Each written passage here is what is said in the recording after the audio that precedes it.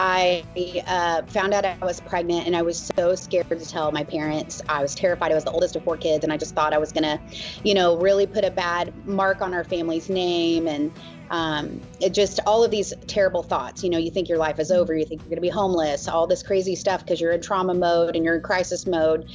And the father of the baby felt the same way. And so we had decided that abortion was the only way, even though I knew abortion was wrong. And I grew up going to church and knowing abortion was wrong. But I still, in that moment, fear makes you do crazy things. And so we just thought, you know what, we'll deal with the consequences of a broken heart later. So we scheduled the abortion, paid for it. I went to the appointment. They made Ryan, the baby dad, wait out in the waiting room. And I went in, and as they were telling me how they were going to do everything, all of the feelings and emotions that I had really tried to suppress, you kind of go in robot mode, like, I could do this, I just need to get through this. It all kind of erupted in that room, and I ended up hyperventilating and passing out in the abortion room.